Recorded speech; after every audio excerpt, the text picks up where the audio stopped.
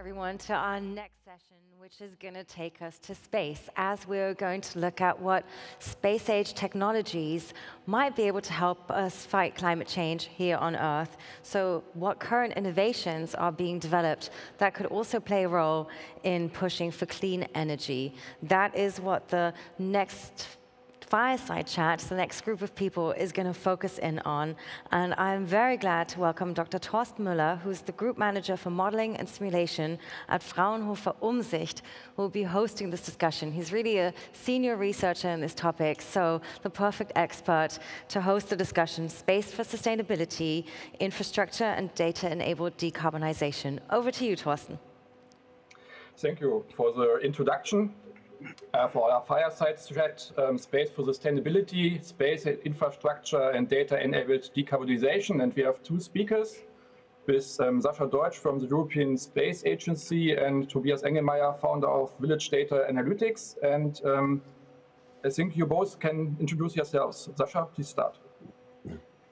Yeah, thank you very much. So my name is Sascha Deutsch. I'm a business analyst at the European Space Agency, working for the ESA Downstream gateway. So what is my department doing?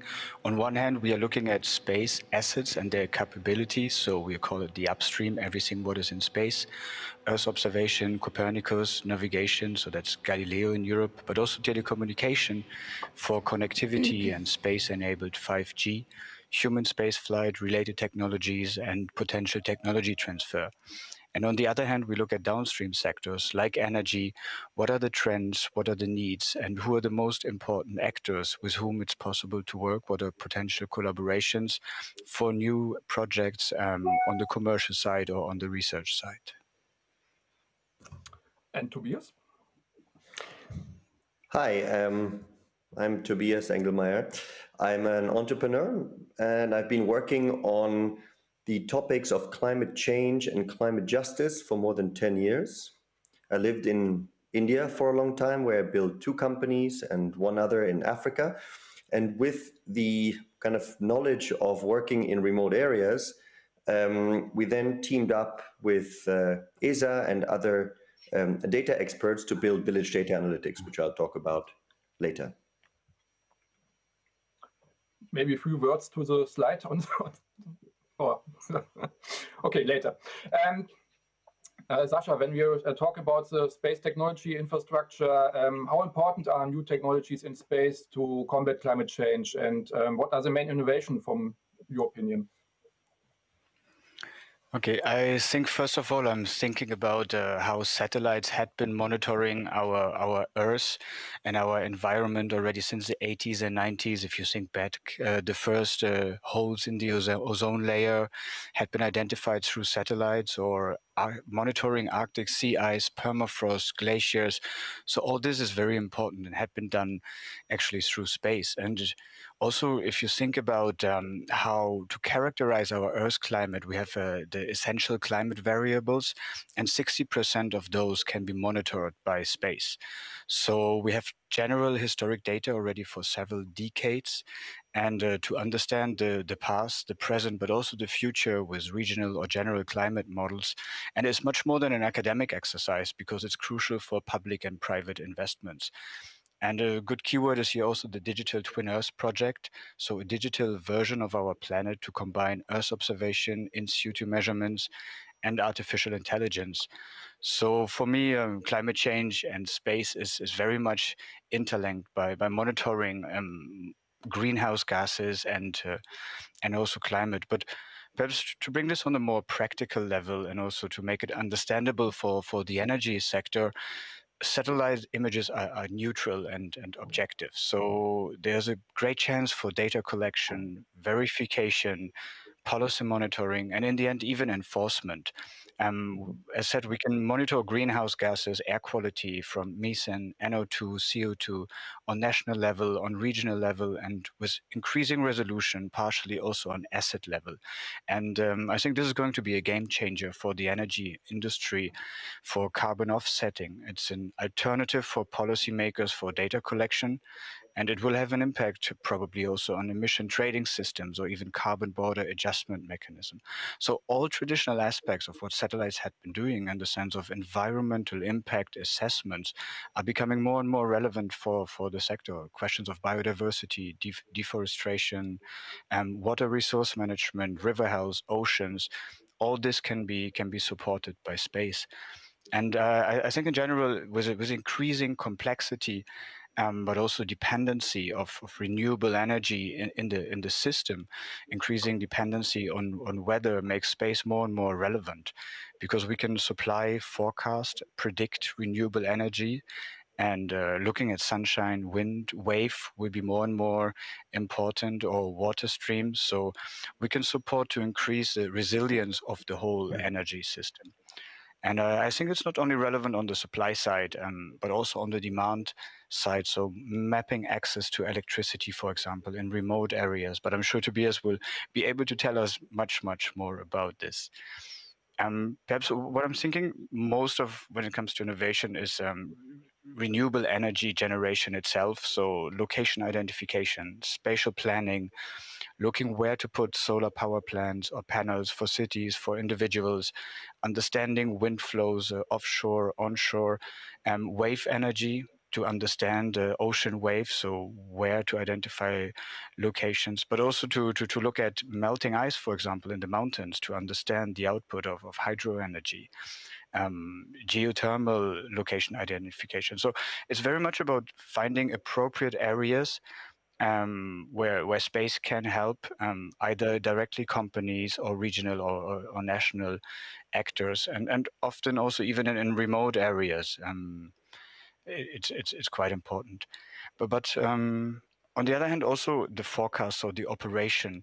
If we think about changing feed-in tariffs or the need for bankability estimations, so there's still a lot of work to do to better integrate forecast for the next hours, for the next days into energy production.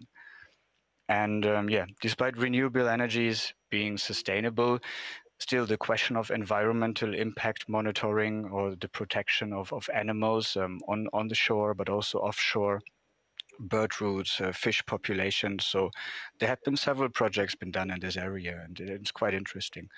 But yeah, we shouldn't only be limited actually to Earth observation, because there's also connectivity, there's also GNSS, so looking at maintenance or drones for inspections, a lot of communication aspects, right? We will need more data, we will need more data in remote areas. So ensuring this communication, but also asset monitoring and tracking will be even more important. And talking about monitoring, I think grid monitoring is a very fascinating field with a lot of advancements recently. So we can look at vegetation or weather events, snow, ice load, wind, to have these incidents automatically being detected actually on the grids, overhead lines, cables, or pylons. This is something was very fascinating, where you don't have to send a local crew or a helicopter, but you can already identify how important is the incidence from space. And this is also quite relevant for pipelines, for huge pipeline networks. If we're looking at methane leakages, to identify them early on, which is good for the environment, but also for the business model in the end of the operator. So thinking about this, thinking also about network and time synchronization through GNSS, I think we will see a lot more of these applications coming up and raising in importance. And as mentioned before, the whole aspect of ESG, environmental social governance, to increase transparency, trust, also on the financing side, not only on the operational side, which is becoming more and more important or difficult to obtain, because it's not only about putting more green energy, it's also to make brown energy more green. So we also need here trustable and transparent cases. Perhaps just a last good example, because it's something I really like. It's a space-based solar power, because we have a lot of challenges on Earth when it comes to solar energy. So there's this idea already since decades. What if we could collect solar power up in space and beam it down to the surface of the Earth? Because we have up to 11 times more intense sunlight, 24/7 available, And so ESA is seeking ideas, technologies, and concepts. So whatever ideas out there, we are very interested in hearing your ideas on this. So I hope I could give you some food for thoughts on this and some ideas of ongoing activities. Thank you. And Tobias, you're more on the side of usage, and how can space infrastructure and data enable electrification, decarbonization, and what are the use cases for satellite data that you see, for example? Yeah, thank you, Torsten, and thank you, Sascha. We're really working at the intersection of a couple of huge changes. One is, of course, climate change as a kind of need and a requirement. A second one is all the changes we're experiencing in electricity and electricity generation, especially distributed generation. It's falling prices, but it's also the robustness and ability to implement energy solutions, especially around solar everywhere in the world. And the third one is exactly this. It's the, I would say more broadly, the data revolution, but a key part of this is played by satellites. And then there is the processing, the compute, the AI algorithms behind it, data products that are becoming available. So the amount of information that is becoming available is stunning, and it's growing very fast. And we have built a business in Village Data Analytics in channeling these kind of this data and making it useful to people who want to work in especially electrification. So our work mostly is in Africa and Asia. To understand why that matters, it's important to kind of take a step back.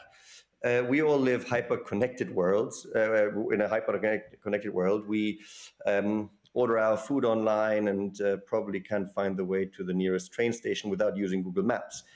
If you think for a moment of a different world that is largely unmapped and therefore data dark, you could say, it's also electricity dark. These are remote villages in Africa, Asia, some other parts of the world. Altogether, there are about 2 billion people living there. And these worlds are beginning to change, partially because of the other two revolutions that I mentioned before. So we're seeing investment requirements or investment interest into different things, into internet provision, into expansion of e-commerce, into value chains, buying more products like coffee or cotton from there, etc. But one of the cornerstones, if not the cornerstone of this, is the provision of energy in these parts of the world. There are about 800 million people, depending on how you count it, who have zero access to modern energy, so they burn wood mostly. And there are about 3 billion, and that's really important, in the world that have very insufficient access to energy. So that stymies, that stifles how their ability to live not only modern lives, but also to become part of a modern economy, which allows them to develop and grow and earn. So the problem is that there's a lot of investment interest also from governments, around 40 billion a year we estimate, but without data, without information on how to invest this, how to make the right investment choices, measure investment, measure impact, this is very, very difficult to do. And that's why we have built Village Data Analytics. With Village Data Analytics, we can take, actually, by the way, you can put in the slide now if you want, whoever is responsible. Yeah, that's great. With Village Data Analytics, we identify villages in an automated way using satellite imagery and algorithms that we've developed, and we put information about them on a map. That makes them visible in the first place to planners and investors. It makes them comparable, and it makes them investment ready in different ways. So we can extract information just purely from satellite imagery around how big a village is, how it grows, how many houses it has, what type of house, road infrastructure, is it connected to the grids? We've developed algorithms that understand where the existing grid is and how reliable it is, which is creates a very important bottom line for electrification work, and more, right? And then we can add other data layers, climate risk data layers, political risk data layers, etc. So that we give to our users, and then our users add their own data layers to it. So we are marrying top-down information that comes from ESA, among others, with bottom-up data that comes from our users. This could be survey information, it can be pictures, like you see here on the slide. It can be designs, plans. It could be sensor data, that's smart meter data or other sensor data. So bringing all this together kind of unlocks the real value of, in our mind, of all these huge new data sources that are available, both top-down and bottom-up, actually. And for the first time in these places, we can create a reliable, up-to-date connection between information and location at a granularity that really matters. So the value of the precision and granularity increases exponentially for investors and decision makers who need to make decisions around these areas. Currently, this is used by, as I said, by governments, by banks, by who assess risk, governments who do policy planning with it, and companies that want to electrify. We went live in February this year only, and I've already worked in 15 countries in 3 continents. There are many ongoing projects. To give you an example that really fits with the energy and climate conversation today, we're already looking at larger settlements in Africa, for example, in parts of Sudan, Ethiopia, or Congo, hundreds of thousands of people off the grid with a significant amount of diesel genset capacity, with many people completely kind of without modern energy. And now we're working with both, interestingly, companies and governments and banks at the same time to find out how to create a sustainable energy infrastructure for these large areas. That requires exactly what we do. That requires gathering a lot of on-ground data and connecting that intelligently with the satellite data. Without doing something like what we are doing, I don't see how we are able to provide energy access to large parts of the globe within the time frame we set ourselves, 2030, but it's just fundamentally important for people to have energy in order to have education, healthcare, and all kinds of other basic commodities that we know. So it's very difficult for us to achieve that. And if we add these kind of data sets and we put them into a usable format, and then add energy access on top of it, we are able to achieve very important other goals, such as modernizing agriculture, such as I said before, electrifying healthcare, which is really important, for example, if you want to fight malaria or COVID, electrifying education, and ultimately making these large parts of the world more resilient to climate change. So it's also a climate justice topic. Without energy, without modern energy, it's very difficult for these populations to be resilient to the effects of climate change, to which they have contributed almost nothing, and of which they are the most, one of the key victims. And that allows them to build sustainable economies and lives in place, right? So it doesn't, so that forestalls migration. So all of this is a very complex kind of topic. We're just a part of it, but it is unlocked through I would call it a data revolution that ESA has contributed a lot to, that other people have contributed to, that allows this kind of precise decision-making. Thank you. And yeah, reliability is a very important point for decision-making. And the question is how accurate is the satellite data collection, and are there ethical problems when you use satellite data for in this way for decisions? Sascha?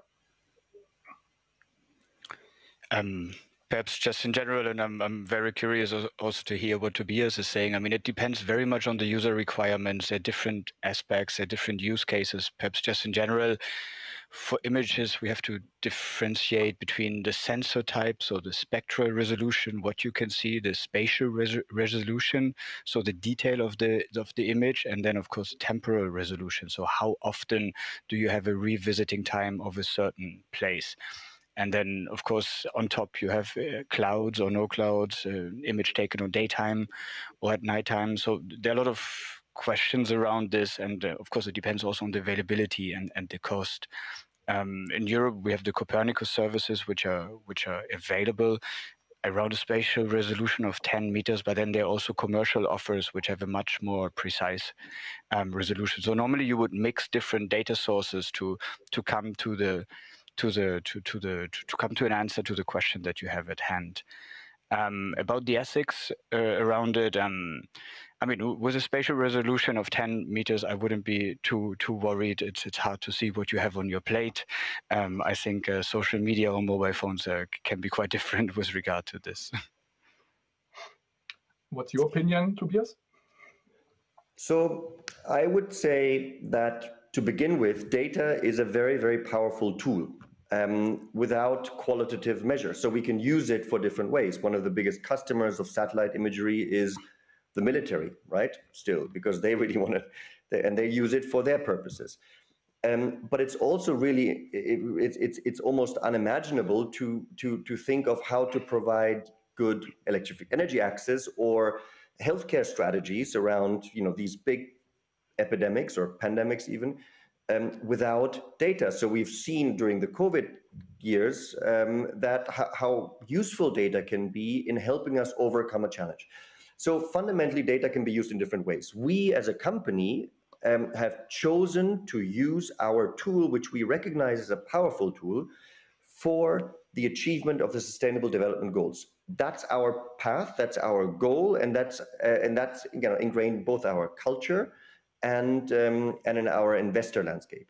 So that's really, really important. So there's a choice made at how you use this tool, at what problem you want to address this.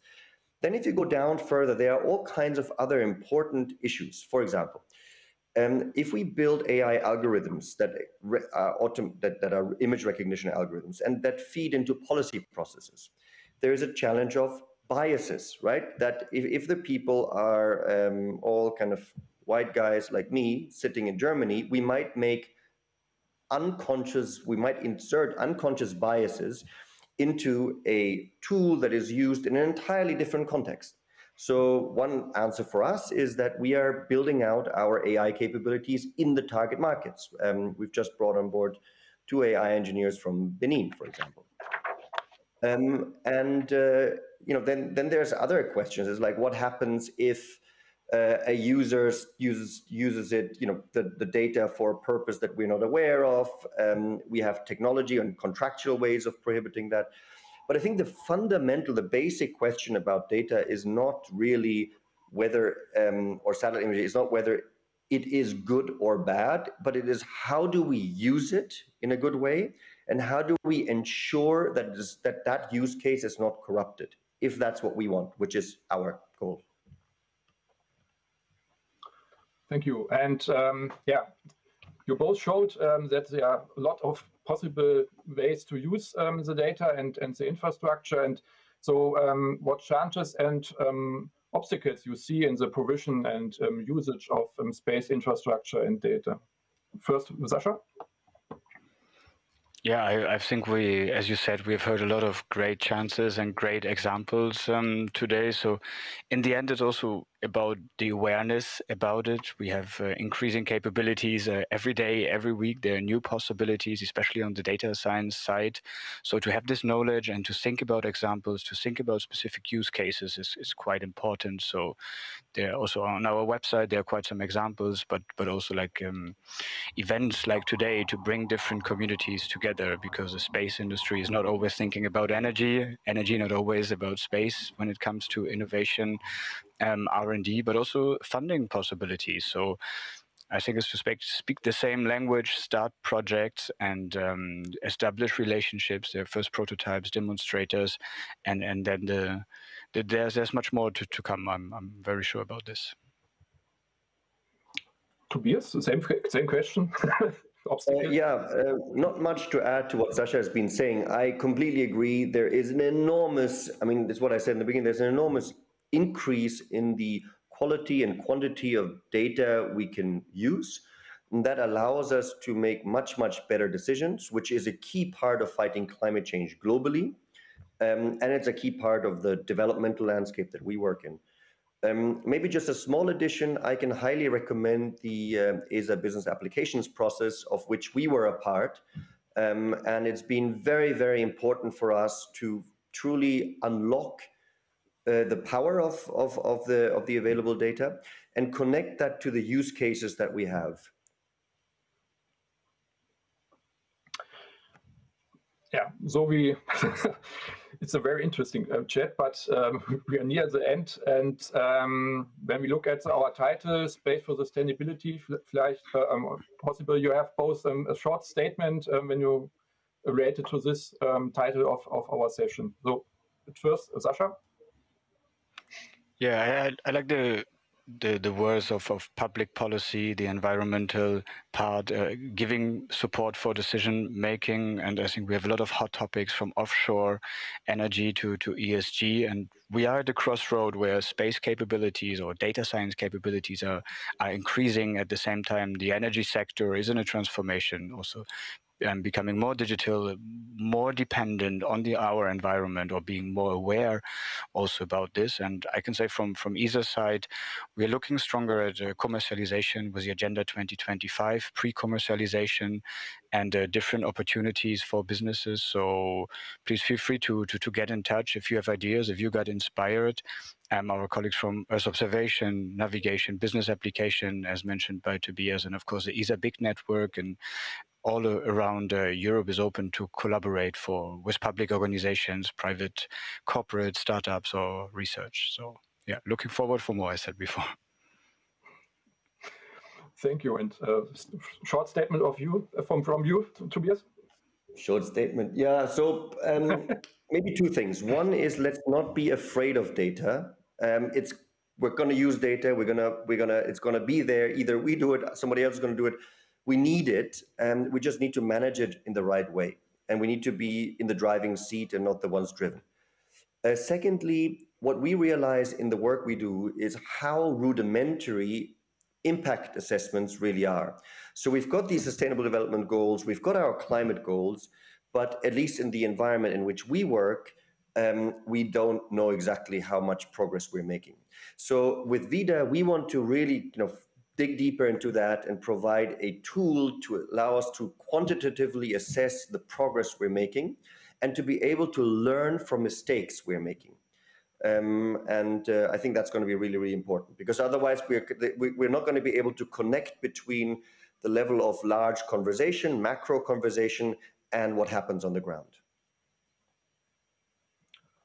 Okay, thank you. This was very interesting, but too short. Hope it was also interesting for the audience. And so I thank you for the attention to the audience, and wish a nice day. And thank you to both. And also a very big thank you from me to you, Torsten, for hosting this fascinating discussion, and to the three of you. I thought it was really visionary and so important what you outlined, tying in so well also with our key themes of the day, the globality of the discussion that we're having here, the importance of data on these different layers. And I agree, it was too short. I hope we get to have many more discussions focusing in on the topics that you talked about in the last 30 minutes. So thank you very much to the three of you. We are now going to head on another very short break. Do stay with us, and just enough time to stretch and fill up your drink of your choice. And then we'll be back at 2:35 CEST for our next keynote, which is going to focus on diversion and inclusion and how important these factors are for the energy transition.